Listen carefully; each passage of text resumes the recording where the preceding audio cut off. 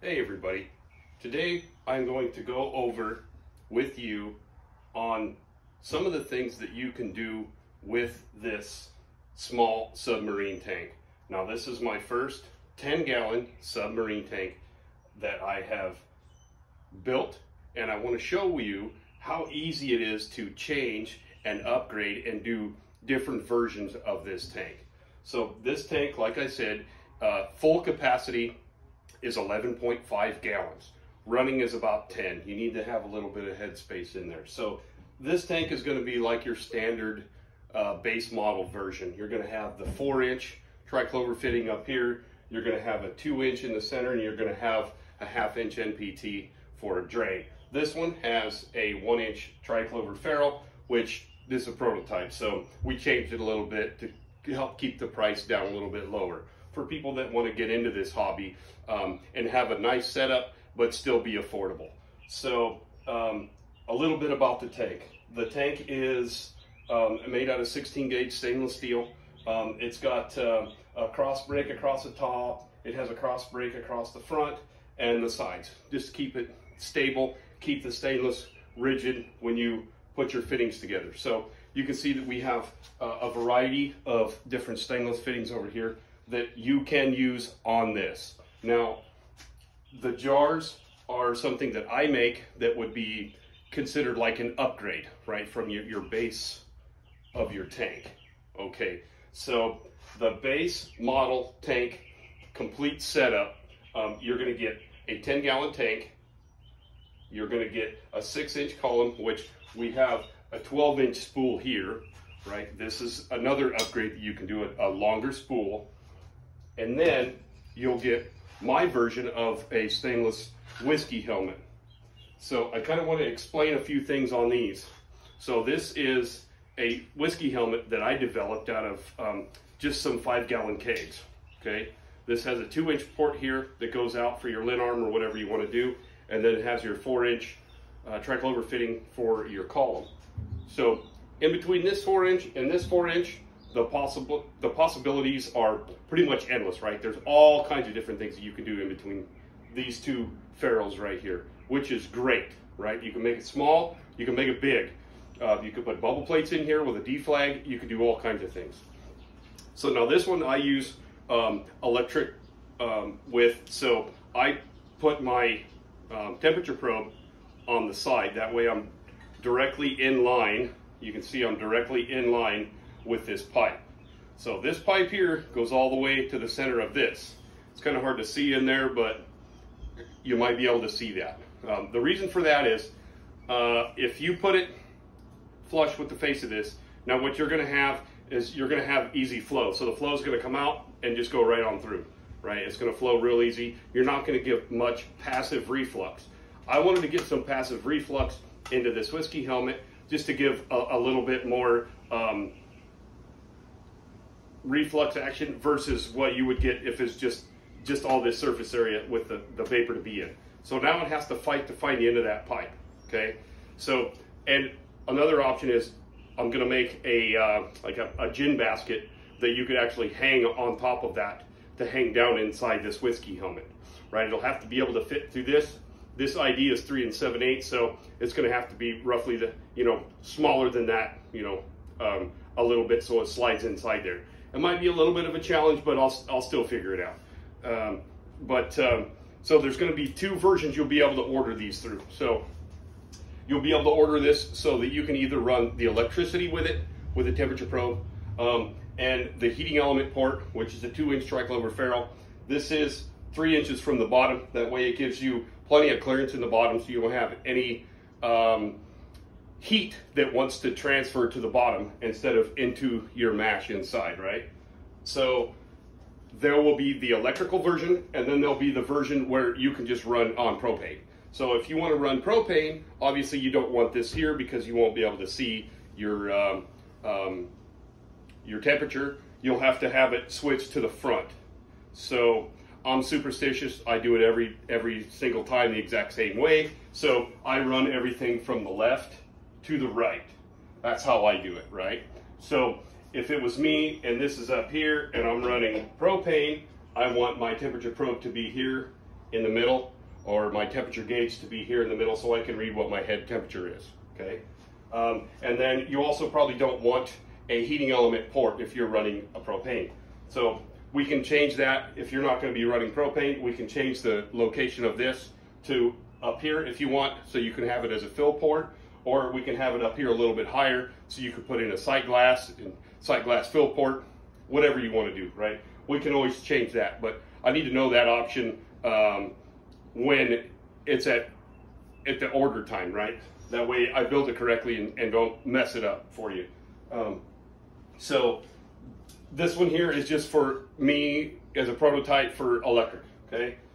Because I always run electric on everything. So I'm gonna assemble a few things on this and show you how easy it is to assemble, and show you what, you know, the mason jar, the half-gallon mason jars that I use for my mason jar infusion tea, how easy those and what those look like on this here. They work very well. I've used them quite a few times in testing this. So let's get to assembly here. So you're going to need your 2 triclover gaskets. You're going to need 4-inch clamps, right? So we're going to use, on this demonstration, we're going to use the 12-inch spool, because the 6-inch spool is being tested at another location right now. The other tank is being tested at another location. So this is what we have here. So we're going to take this 12-inch column, we're going to put that on, and then we're going to put our whiskey helmet on. Put your gasket on here. You're going to put your whiskey helmet up there. So that's basically what that's going to look like, right? Now, there's a lot of people that say you got to put copper in this and whatever. Do whatever you like, okay? So that's totally up to you, whether you want to put copper in the helmet itself or you can put copper in the column. I will put on the website a gasket, a 4-inch triclover gasket with screen, so you could put the screen gasket here to keep your copper from falling out. That will be on the website as well. So basically, this is what the top end is going to look like. Now, we are going to have a 10-inch spool that will be part of this, right? So you'll have the 10-inch spool, right? This is just your base model here, and then we'll go with the 90. We have that.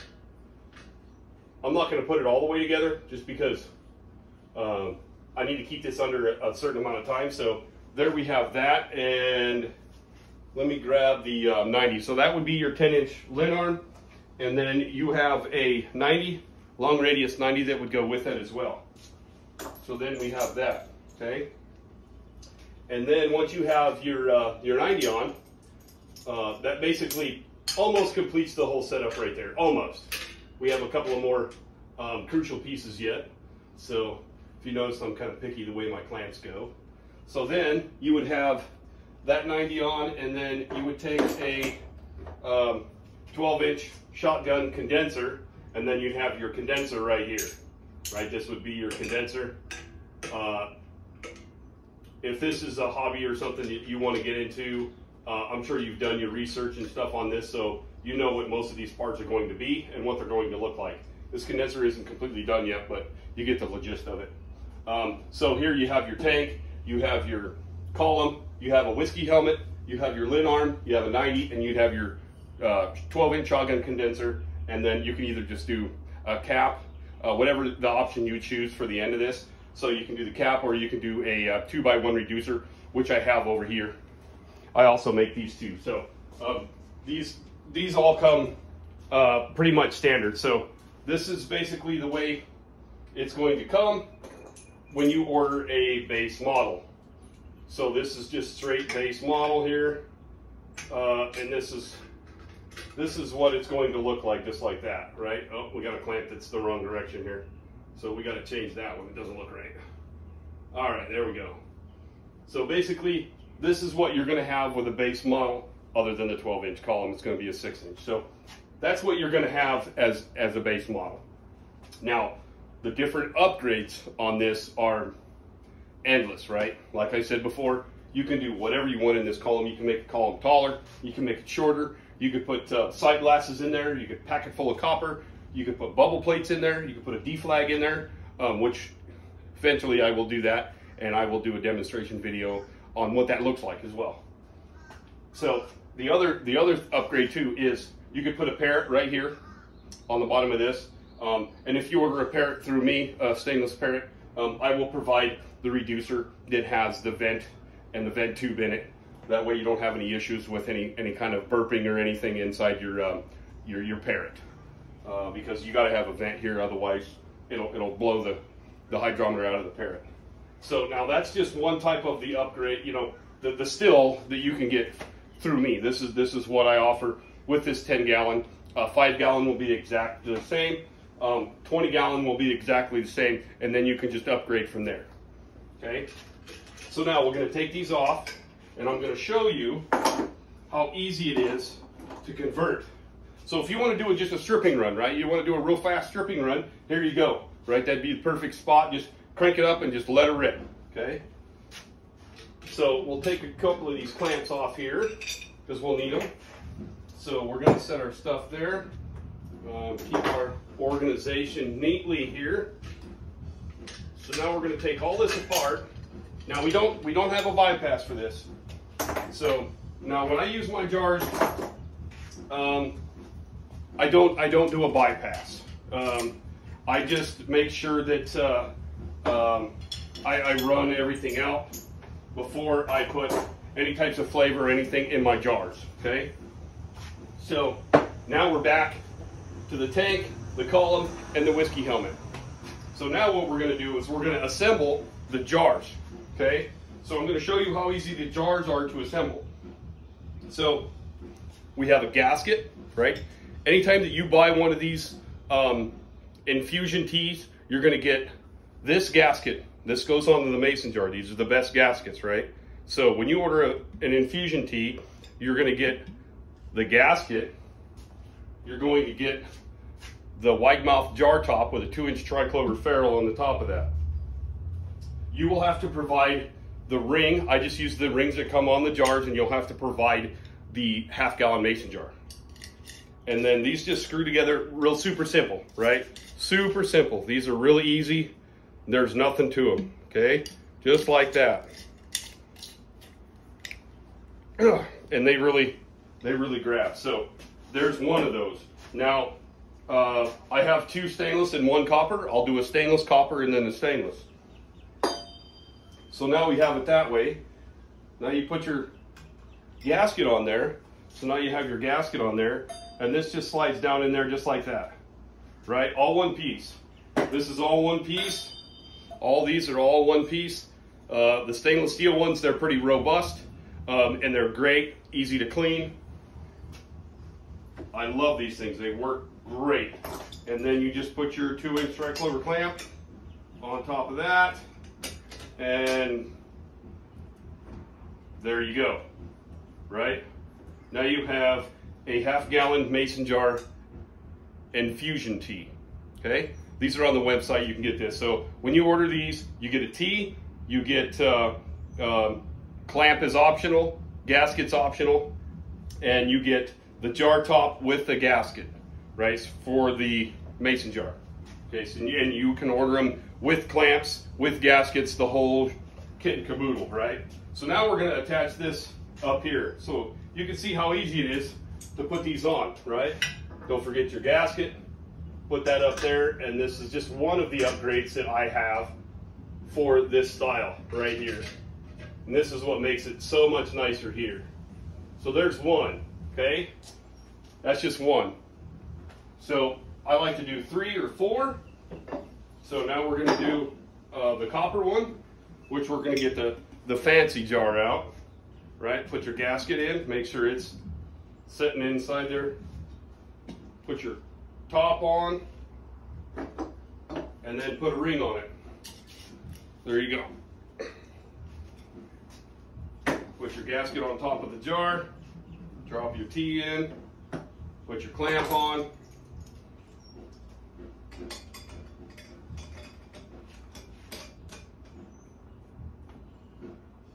Now I can make these tees. I can make these tees from 2-inch, 3-inch, and 4-inch if you want, right? So when you order a tee, you specify what ferrule you want on there, whether you want to keep it all 2-inch, which is pretty common, or you want me to change it to a 3-inch, or you want me to change it to a 4-inch. So the tee will stay the same. We'll just have like a reducer right here on the end of it, right? It'll be a 3-inch ferrule, or it'll be a 4-inch ferrule. So pretty easy to adapt to any size with this. It could be a 2.5 if you want. Okay.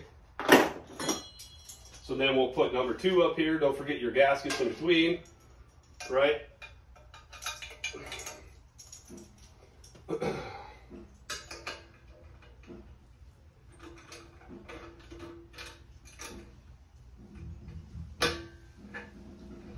So there we have two mason jars there, right? So you'll see that they're a little bit different in height just because of the ferrule height here is different than those. That ferrule is a long ferrule, this ferrule is a 5/8 ferrule. And then we'll do the third and final one. So we'll do the gasket, we'll do the jar top, mason jar ring on top of that, do the gasket, do this. All these will be etched a certain direction. So you can see the etching out front, everything is from left to right. This is where your vapor is going to come in and go down. That way you cannot get these backwards. But obviously your vapor goes in this side instead of that side, it'd be running backwards anyway. Like that. Super easy to install, to change. And this is why I don't put anything for a bypass online. But it's doable. Just a lot of extra involved with that. So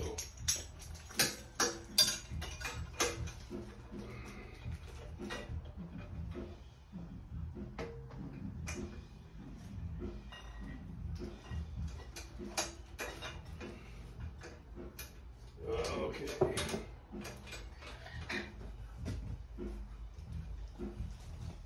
So there you go. Now you got 3 jars on your little 10-gallon tank.